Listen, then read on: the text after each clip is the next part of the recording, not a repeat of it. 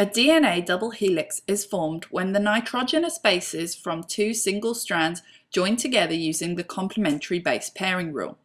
In this rule, guanine pairs with cytosine and adenine with thymine, and they join with hydrogen bonds. Notice that the G and the C have 3 hydrogen bonds between them, while the A and the T have 2.